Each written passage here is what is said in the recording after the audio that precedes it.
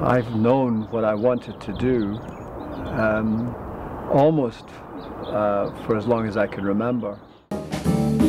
No matter where you roam, I'll never be far behind. Who cares where the path may wind, as long as I find you. I wanted to be a singer from very early on in the 60s, and I was in a number of pop groups in Scotland before I left Edinburgh.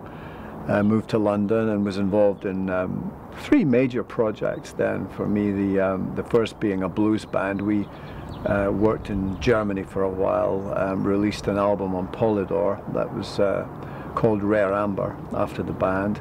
And then there was a jazz rock outfit, and then there was Listen, which was a band that pretty much almost made it.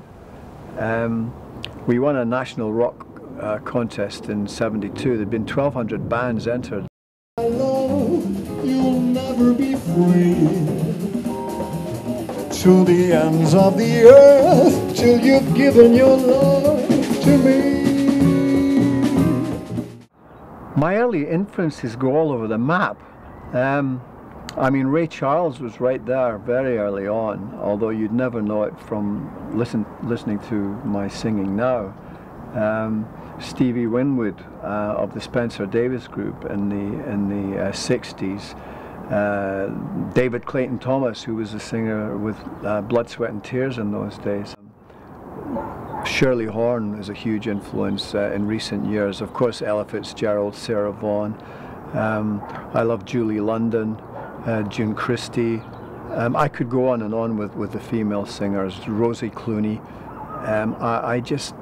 I get a real kick out of listening to them, and I think I'll learn an enormous amount from the mature female singers, and those, of course, many of whom have since left us. The blues.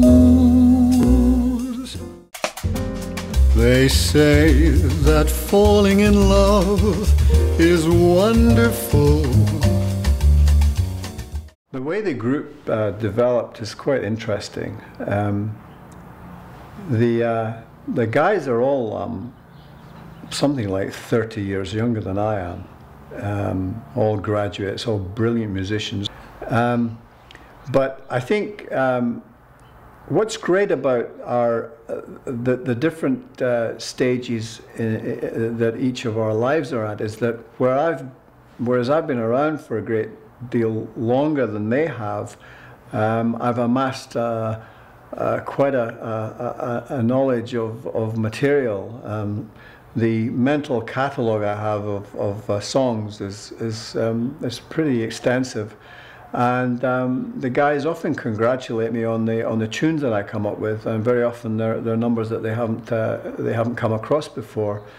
And then add to that Gary's unique arrangements.